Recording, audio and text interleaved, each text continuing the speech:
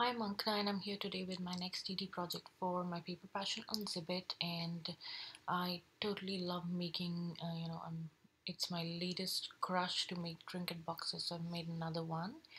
So again, I have used some DCWB paper collection from Primrose, and I used this distress ink, which is worn lipstick, and I just love this color, and I just use it to highlight the edges, my distressed edges. I distressed all the edges of the paper and inked it. And then this is the gorgeous lace that I have used from Natalia's store, and I'm totally out of it, and it is super dainty and pretty.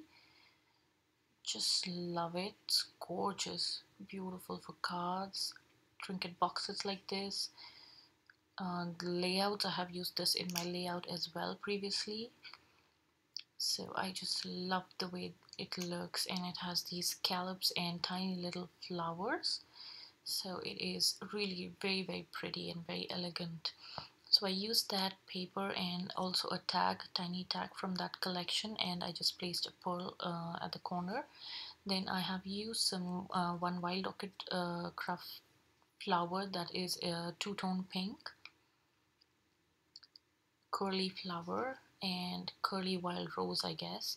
And then I used some Ashley's spray here, and then I also made some skeleton leaves out of the ribbon. um, this is the ribbon that I used. That's just a piece of ribbon. I have a full roll of this, so I used that. And so this is there, and then I used some pearl strands on the leaves itself, and also as a dangle here in the front. And then use some liquid pearls in gold at the corners, and also here at these at this lace, which is this lace. It's beautiful lace, and I just used one piece like this,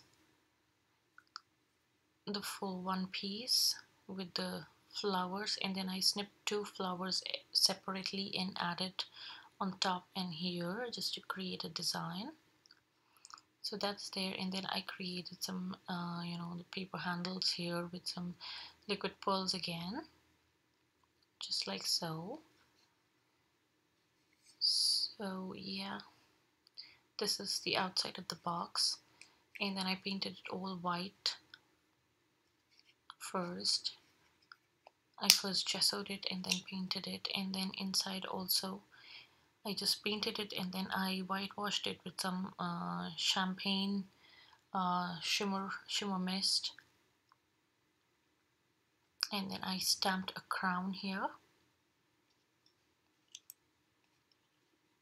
and I just love the way it came out, very pretty and shabby chic.